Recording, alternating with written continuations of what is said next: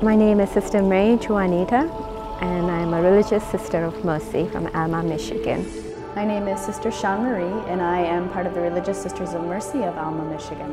My name is Sister Marie Mechthild, and I'm in the Order of the Religious Sisters of Mercy of Alma, Michigan. When I first met the sisters, I didn't know much about the sisters, but I knew that the Lord was bringing me to the community, and it was a gradual discovery of what mercy is and how it's lived out in our community, and why the Lord was calling me to this particular charism within this particular institute. In preparation for vows, it's just praying about and learning more about the vows and what they mean, and the graces that are brought in by living of the vows, and more of that close bond with the Lord. It continues to grow every day, and it'll continue after professing. That's one of the beauties of preparing for final vows. Community life helps to, in a very important way, draw you away from yourself, and so that also you see more clearly Christ, because we believe that our Lord is there with us in the deepest part of our lives. I think I learned finally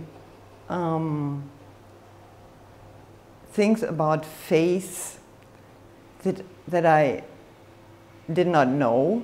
With living with the sisters, there is a more solid foundation of faith, and this is not easy to break up again. Venerable Catherine Macaulay, the stories I love. I love the stories that she really, as long as she lived and could do it, visited always the convents and the sisters to keep in touch with them and to help them also to build up the convent and religious life. And in this way that when she could not go, she always wrote letters, and really funny things and poems, and simple to lift them up also in the really heavy times. So this is my favorite thing from Mother Catherine. When I got to know the sushi pill, the prayer of Mother Catherine, this was for me something which, and it's still something which I keep with me, because this was probably one of the most important reasons why I entered in the end. Sister Marie Mechthild, Sister Mary Juanita and I entered 8 years ago, and then it's unusual that we were missioned together as well. So we spent, I think with Sister Marie Mechthild, I was with her for 7 out of the 8 years of formation, and Sister Mary Juanita 6 years out of the 8. Which is unusual. Usually you're just together the first 2 years, but we had it as an extra blessing. We know each other so well, so it's beautiful to be together doing this, giving our lives to the Lord. It's a beautiful life. In every life, in every vocation, there are difficulties, but the joys far outweigh the difficulties. And your spouse is a crucified spouse, a crucified king, so you expect that, but you know that he's with you in it, and you're supported by that and lifted up by that, and his love is just so much more powerful than anything you can experience.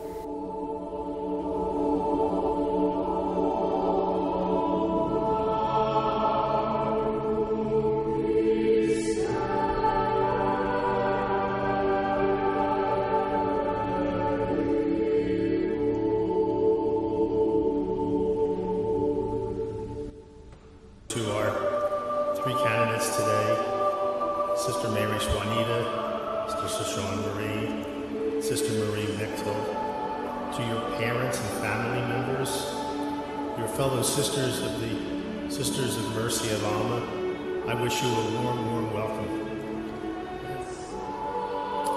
Set me like a seal on your heart, as a seal upon your arm. The Song of Songs is a poem about the power of love between a lover and his beloved. Throughout the work, the words and sentiments swing back and forth between the two individuals. In our passage today, the words are those of the beloved, a new bride, speaking of the love between her and her lover. She is full of joy. She prays that her deepest affections may never cease to flow, that there will be no ebbing of the happiness she feels at this very moment. She then expresses her deepest desire, that her lover will set her as a seal upon his heart, just as he might wear her seal on his arm, or as a signet around his neck, where it is attached to a string and hangs near his heart.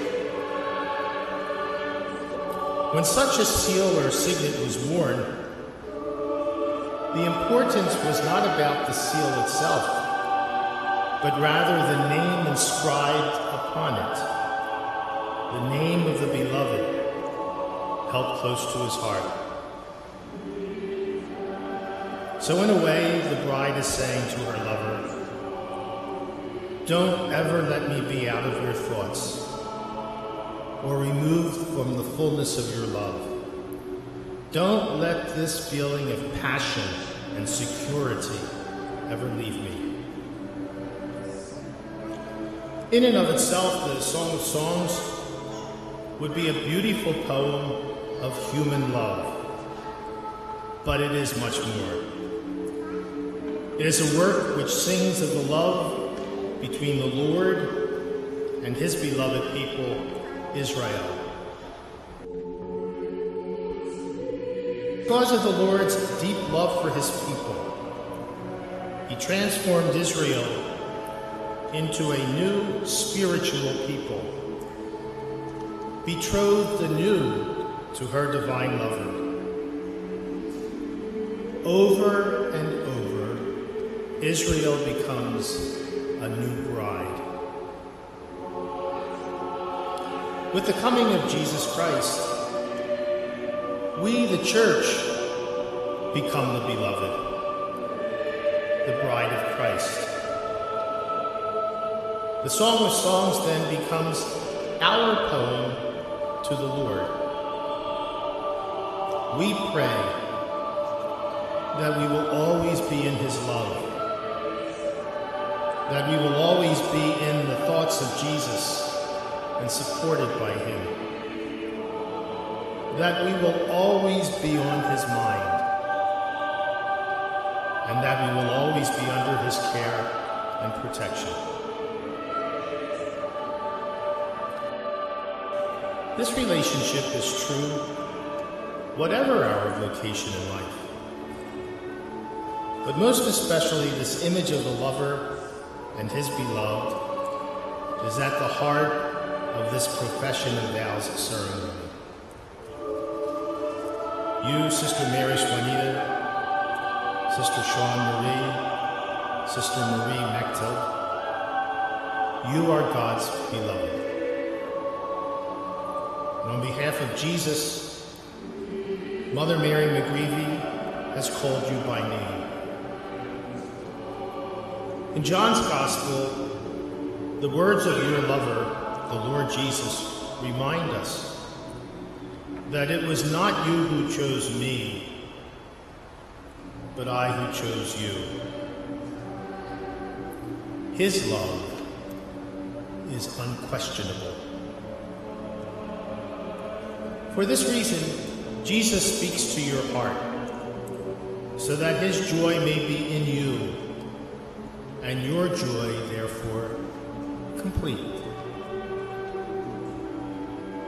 Just as your pledge of love is inscribed in the ring you will wear, so also is your name inscribed in the heart of Jesus. St. Peter reminds us that although you have not seen him, you love him. Even though you do not see him now, yet you believe in him. You rejoice with an indescribable and glorious joy as you attain the goal of your faith, the salvation of your souls.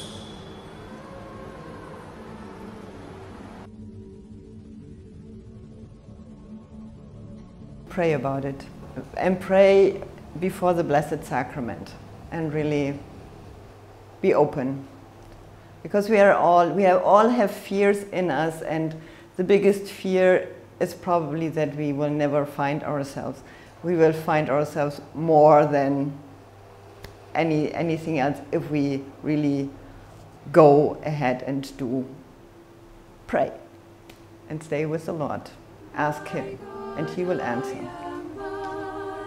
For time and eternity, teach me to cast myself entirely into